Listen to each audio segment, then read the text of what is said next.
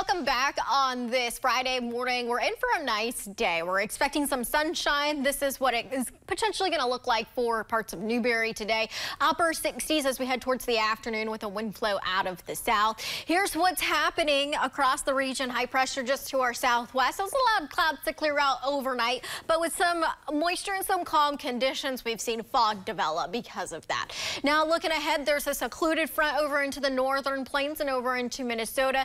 It's going to eventually fizzle out, and we'll just see a little wave of energy from the remnants of this move through tonight extending into tomorrow. It'll bring in a line of some showers and some thunder showers. So right now looking good out there aside from the fog in the central areas. Rainfall tomorrow will have about half of an inch to about an inch of rain within parts of Gogebic and Ontonagon counties. And you can see here that this is not really going to be a huge impact to the central and the eastern areas of the UP tomorrow. Here's the timeline of that. Here's this afternoon, 4:30 in the afternoon, some sunshine and some clouds by that point in time. Wind flow out of the south.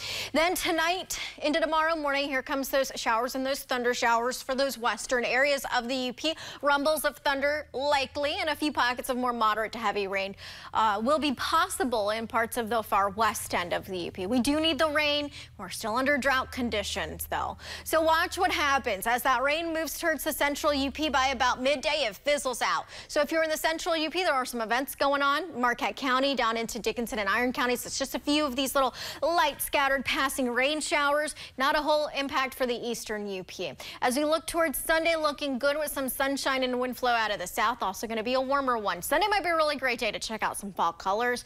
The western areas of the UP, especially those interior areas away from Lake Superior, are reaching near peak for colors within Ontonagon, Gogebic, Iron, Southern Houghton, and Baraga counties.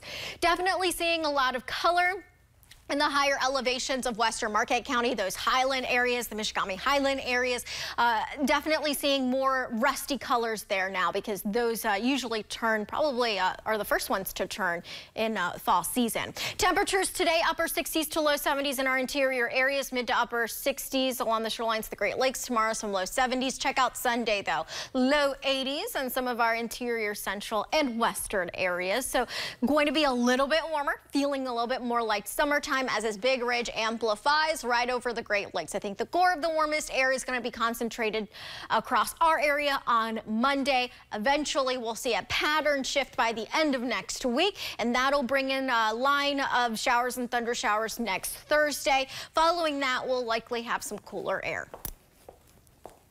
Today's Pets Waiting For